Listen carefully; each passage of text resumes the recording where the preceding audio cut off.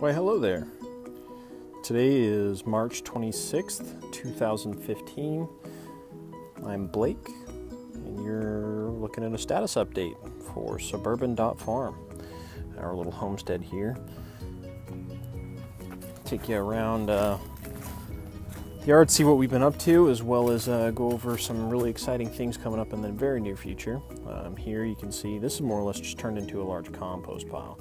One thing I've learned, manually watering is a pain in the butt. Big pain in the butt.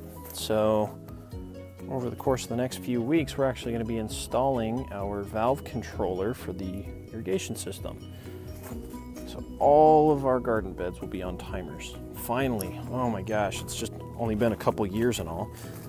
But anyways, with that being said, because of how big of a pain in the butt this is, I haven't really touched this garden bed at all, outside of just tossing my landscape clippings in there. A lot of our stuff is dying off. I actually haven't watered the garden in probably a couple of months. It's kind of shocking how well everything did, even though it wasn't getting watered. Here's a little word of wisdom. Be careful when you're buying your plant starts from a nursery, because if they're root bound, they're not gonna do well. So ultimately we ended up kind of killing off the tomatoes because they just weren't doing hot. Pulled a couple of them out and they were root bound like nobody's business. Celery's still doing okay. We've had a couple of rains. I think that all comes down to good soil composition. Our soil is very sandy, so it retains water really well. Here we've got various lettuce that I let go to bolt, collecting the seeds off of those. I'm going to be using those, giving those away to some people on the website, as well as our chive onions. Let them go to bolt. Got some lettuce that's ready to harvest. Again, haven't watered in 2-3 months. There's still plenty of carrots that randomly sprung up. Here's a lesson that I learned this season, and that is petunias do not go well in a garden. As you can see, they pretty much just took over that whole bed there. So I think what we're going to do instead, moving forward, is I'll show you a little planter that we have over there. I'm going to get some big clay pots, store, put the petunias in there. That way they can kind of overflow. Get a couple different colors in there, look real pretty. Some more lettuce going to bolt. Those ones are about to flower. And then peppers. Try to play some triage with these guys. Rescue them from some frost. It didn't seem like they're doing too well, so more or less this whole bed's gonna probably get a full turn as soon as we're done with the whole timer project. Jalapenos, they too got some pretty bad frost damage, but they're actually doing okay, so I might end up transplanting him over to one of these beds. So I did a big no-no. I know everybody can complain, but I did, this backyard looked pretty atrocious, so I ended up putting some herbicide out here to kill off a bunch of the dandelions and stuff like that that had kind of gone throughout the yard. Here's the peach tree. If you remember from previous videos, this was a twig, literally a twig. I got it on the discount rack at the nursery. It was like 15 bucks. Now this thing is huge, and it's super healthy. It's got massive amounts of fruit. After this project from this weekend, I'll come through and do some thinning, probably next weekend, so that we'll have a pretty good harvest come a few months out. Here's the palm, my Mexican fan palm that randomly sprouted in our yard as a weed. I'm going to be moving him up to the front yard here pretty soon as well, as soon as we get that irrigation timer fixed. Lemon tree doing well. It's flowered, and it looks like quite a bit of fruit has actually set. So we'll be going through and doing some thinning for that as well, as soon as it kind of fills out a little bit better. I think it's kind of reached its optimal height. What I'm going to do is now let it fill out to a fairly large ball and keep it at that length. So that way I don't get too out of control. I can keep it pruned and all that kind of fun stuff. Put down some fertilizer a few weeks back. As you can see, a whole bunch of new growth coming in off the trees. These guys are doing phenomenal. Repainted the trunks, had some sunburn starting to show, specifically on the daisy mandarin. So I got a fresh coat of some whitewash on there, kind of protect them from the sunshine. Daisy mandarin also doing really well.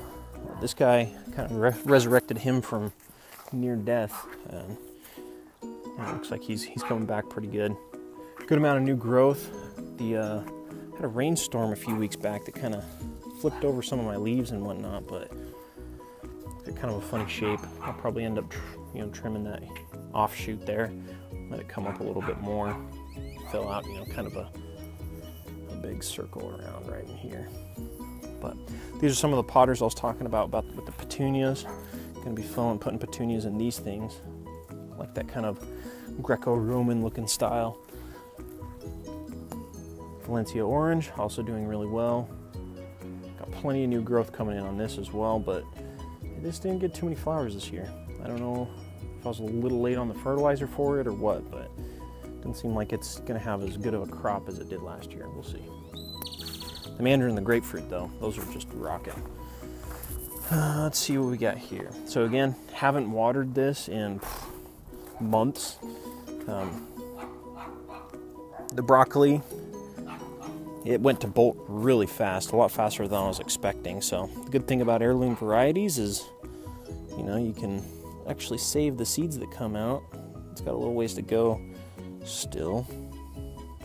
No seeds just yet. However, you can see just the amount of seed pods that are on this thing. It's covered in them. So I'm going to have probably more seeds than I'll ever use. I'll probably end up giving a good chunk of them away on the website. So keep an eye out for that, and I will absolutely hook you up. Here's the kale. You can see some carrots popping up in between.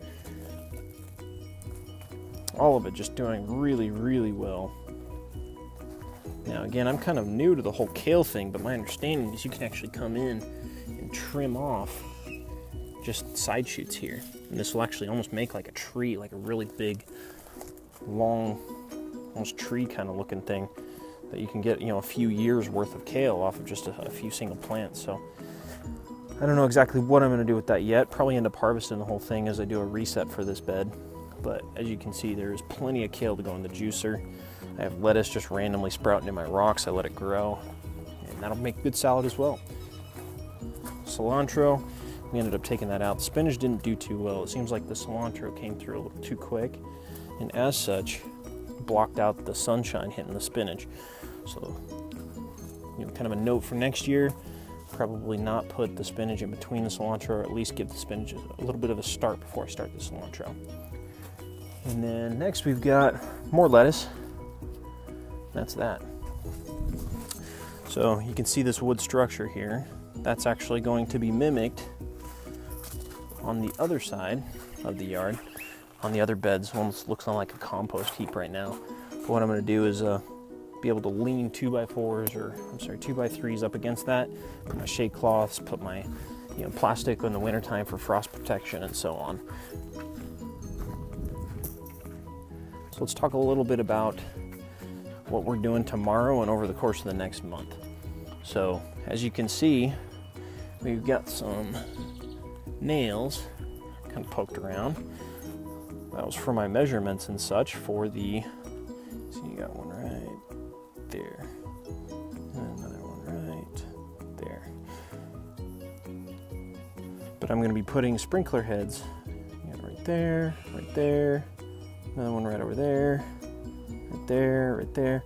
Basically going to have sprinklers as part of this whole timer project over there. So tomorrow, step one is we're getting a tiller. We're actually going to come out and completely till this entire section here. I might do a little bit of something different with the stonework. Have it maybe flip over so it's facing upwards like it is on this side. Namely because with the weed eater, it just chews through my edger line. So that rough edge, it's just not a good setup. So I'm gonna flip those around, have those be facing up all the way through past the trees, and then once we hit the melon patch, that's when they'll, basically do what it did over there, and kind of come up and twist over and then stay this shape. And then I'll probably end up putting another row on here eventually, just so it looks a little bit more formed specifically for, hey, this is another garden bed. Kind of looks a lot, almost out of place. And then similar to what I had done over here, those are all going to get replaced with the same kind of color as that. And then we're going to do another one right here. Instead of a berm, it's actually going to be just another row of block to kind of section off the melon patch.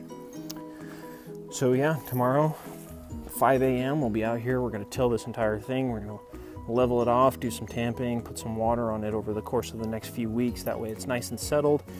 And then get the trencher. We'll be trenching out to each of our sprinkler heads, put into timers. And then the entire garden beds will be on timers as well. Kind of the last little piece in the project that we'll also be bringing out.